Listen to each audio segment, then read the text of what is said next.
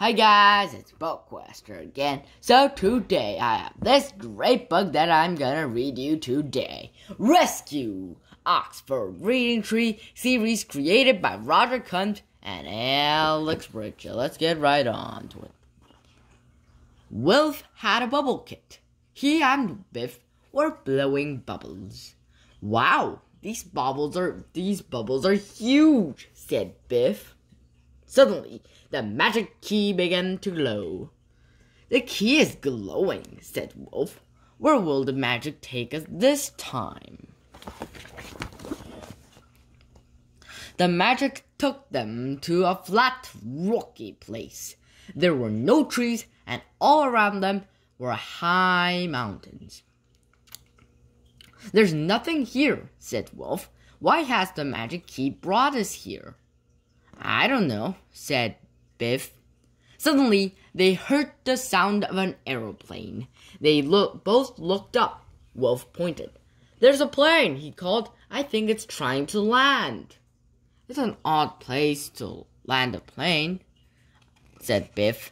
I hope I can make it. The aeroplane flew round in a circle. It came in very low. Then it touched down.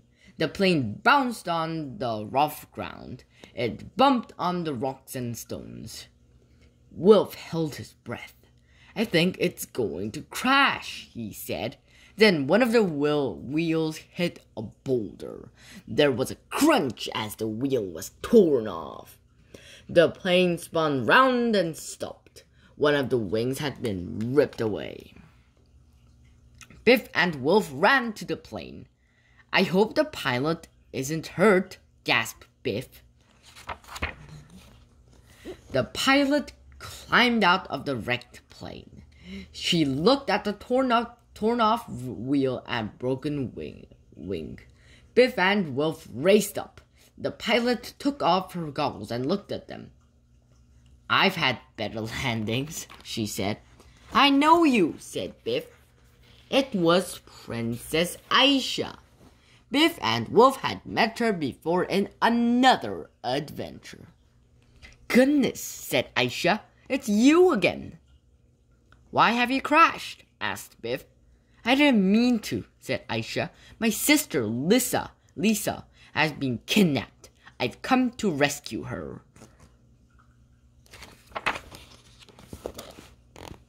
Will you help me? Asked Aisha. There's no time to waste. We have to find my sister and get her away safely. But how will we do that? You don't have a plane now. I'll think of something, said Aisha. They set off. They came to a steep rock face. Aisha climbed up. Next, she helped Biff. Then she let down the rope to Wolf. Now it's your turn, Wolf. Tie the rope on, but take it slowly. This is scary, said Wolf as he climbed up.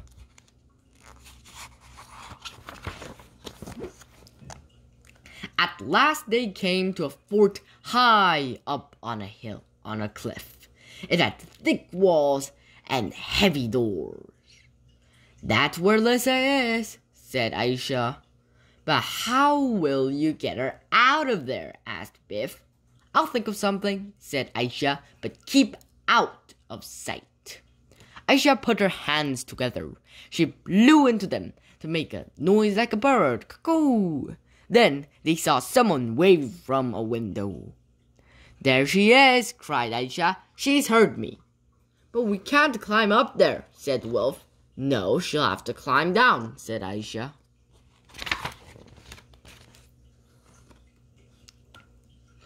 Aisha told Biff and Wolf to keep a lookout.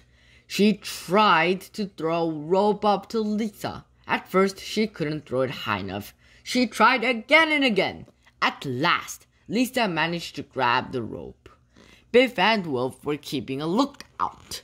They heard shouting. Someone's coming, hissed Biff. What shall we do? Try and stop them, said Aisha. But how? Asked Biff. You'll think of something, said Aisha.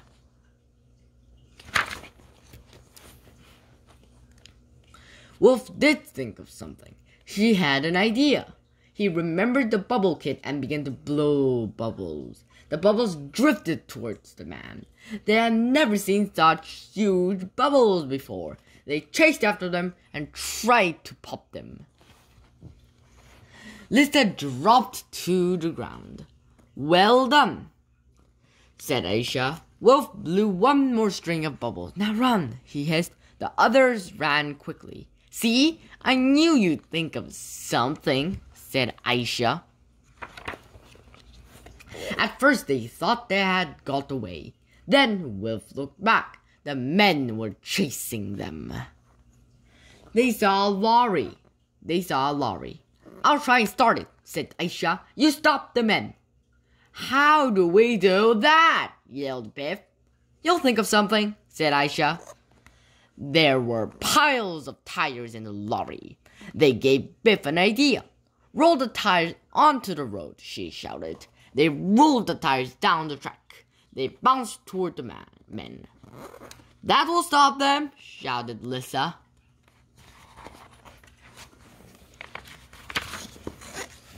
Aisha started the lorry. "Hold on tight," she shouted. Biff, Wolf, and Lisa cheered as the lorry roared away down the track. "Hooray, we made it," laughed Aisha. "That was great." The road was very steep and narrow.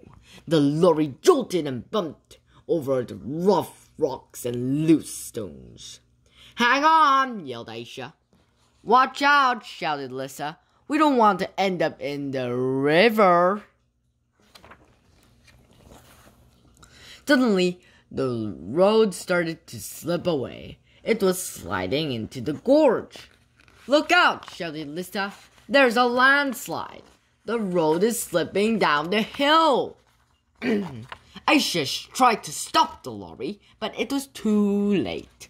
The lorry began to slide down into the gorge. It went faster and faster, crashing over rocks and tearing through bushes.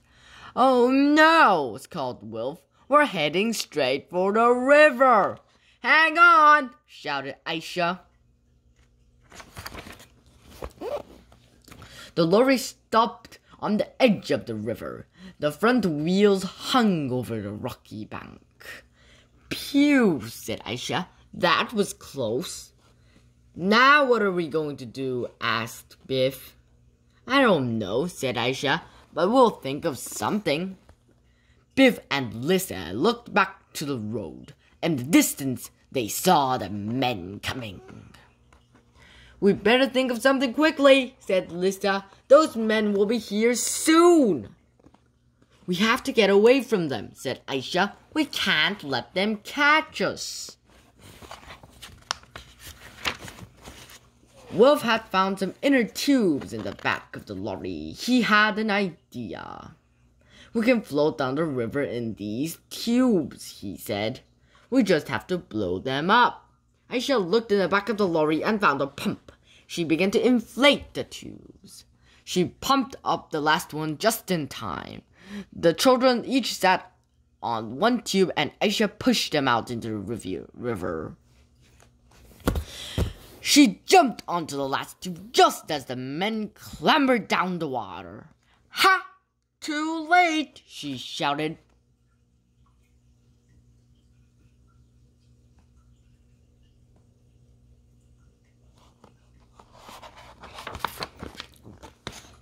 The four of them floated downstream on the rubber tubes. They moved quickly down the fast-flowing river. They passed through a narrow gorge. It had tall, steep sides. Then the gorge grew narrower. The river began to flow faster. Ahead, they could see foaming water. "This is scary," called Biff.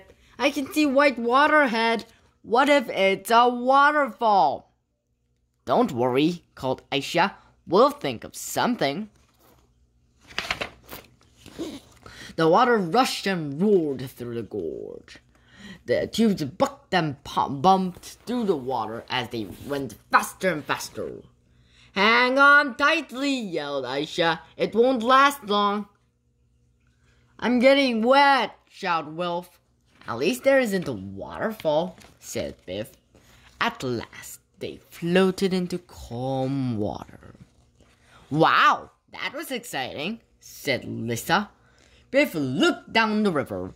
She saw a boat coming towards them. Oh, help, she said. It looks like those men again. Now what are we going to do?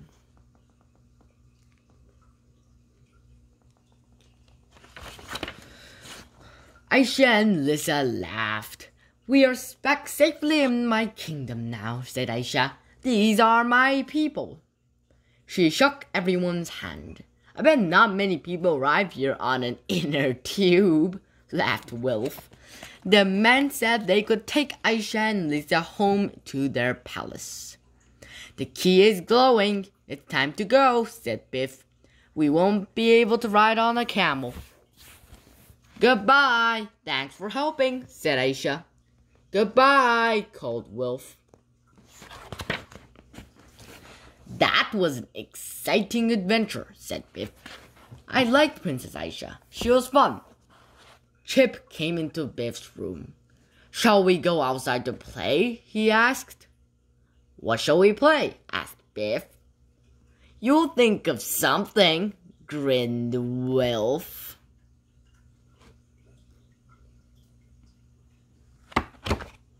Rescue!